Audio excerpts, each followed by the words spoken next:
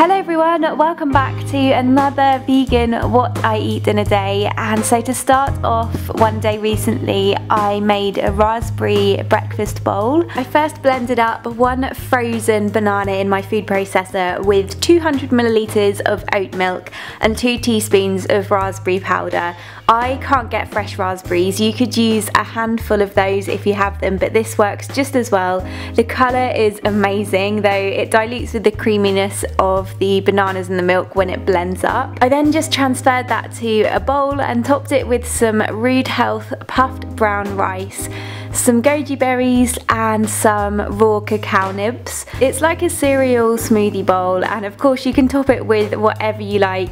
Grated chocolate, almonds, seeds, fresh berries. The more toppings the better in my opinion. For a mid-morning snack I made some sun-dried tomato cashew cheese stuffed cucumber rolls. I first peeled one cucumber using a vegetable peeler into 8 strips. I then rolled them up and placed those on a dish. Then over in my food processor I blended up 1 cup of soaked cashew nuts, 1 small handful of sun-dried tomatoes, 1 chopped spring onion, 1 small handful of chopped olives, 1 small handful of basil leaves, 1 tablespoon of nutritional yeast, some black pepper and half a cup of water until it formed kind of like a paste or a cream cheese consistency. I filled each cucumber roll with the cashew cheese, and that is how simple it is. This cheese is by far one of my favourite recipes yet. You can spread it onto crackers, have it in sandwiches. It's delicious with so many things, and you can store any leftovers in the fridge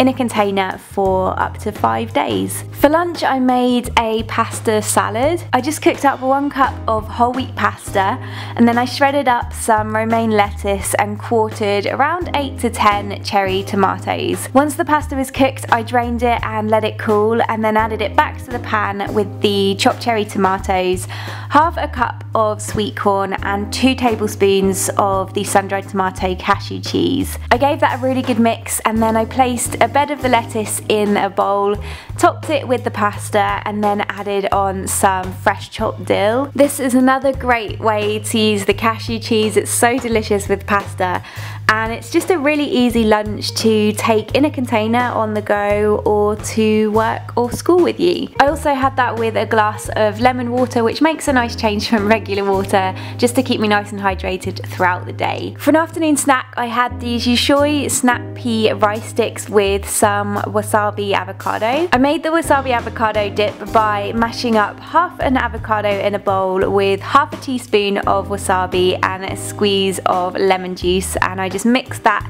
into a dip. I then had that with these Yushui rice sticks. These were the lightly salted ones. They're a green pea and rice baked snack. They're really delicious, and they come in a few different flavours. They're high in fibre and a great source of protein. They're really great on their own as just a snack, but I like dipping them into something, and the avocado works great, and I added a little bit of chilli on top to give it a bit of a kick too. I usually tend to go for something that has a bit more flavour, though these were the only ones that I could get my hands on, but the other flavours are sweet chilli and lemon, smoked salt and Szechuan pepper, and soy and balsamic vinegar, which all sound amazing, and I can't wait to try those next. For dinner I made a cheese, tomato and onion quiche with roasted new potatoes and an apple slaw. I first preheated my oven to 200 degrees Celsius, and then I made the base to my quiche using 2 cups of oat flour, 1.5 cups of chickpea flour, 3 tablespoons of dried herbs, 1 teaspoon of apple cider vinegar. I seasoned it with salt and black pepper, and then mixed that all together with half a cup of water until it forms a dough. You can add more water if necessary. I then greased my quiche tin with some coconut oil. I tipped my dough out, and then I pressed it down evenly. I then popped that in the oven for 10 to 15 minutes to bake whilst I washed and halved some new potatoes, and I placed those on a baking tray, drizzled them in a teaspoon of avocado oil, and then seasoned them with some salt. I coated those well and then popped them in the oven, and then removed my quiche base. To make the filling for the quiche I then grated up 2 courgettes, placed those in a sieve to squeeze out the excess water and left that to sit whilst I sliced up 1 white onion and 1 large tomato. I cooked down the onions in a pan with a little hot water, and once they were soft I minced in 3 cloves of garlic and added in the grated courgette. Again, once that had cooked down, I added in 1 chia egg, which is 2 tablespoons of chia seeds mixed with 6 tablespoons of water, and seasoned it with some black pepper. I then added that onto the base, spread it out evenly, and then laid over the tomato slices. I then sprinkled over 4 tablespoons of nutritional yeast, though you could do this the other way around and place the tomatoes on last, and that went in the oven for around another 15 minutes. In that time I made the coleslaw by finely chopping up 1 green apple, 2 carrots, and then I diced up half a red onion. I made the dressing by blending up the other half of the avocado from my afternoon snack, a tablespoon of apple cider vinegar, a tablespoon of lemon juice, and a teaspoon of poppy seeds.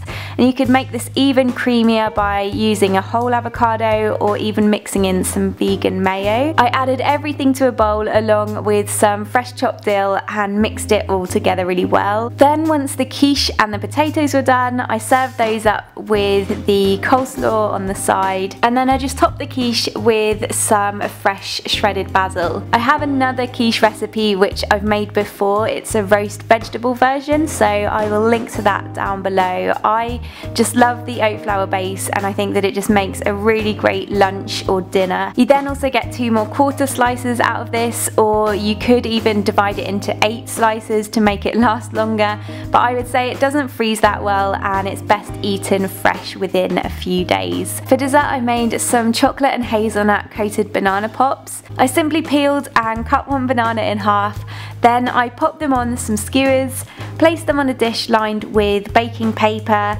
I then squeezed on some choc shot, spread it on evenly, and then sprinkled over some chopped hazelnuts. I placed that in the freezer for 10 minutes for the chocolate to set before eating them, and this is honestly so simple and delicious. It's great for a snack and for kids as well, and if you have a nut allergy you could use shredded coconut, or even something like freeze-dried raspberries or strawberries would work so well too. And that is it for another day on my plate. I really hope you enjoyed this video. As always, all of the recipes and ingredients mentioned will be listed in the description box below.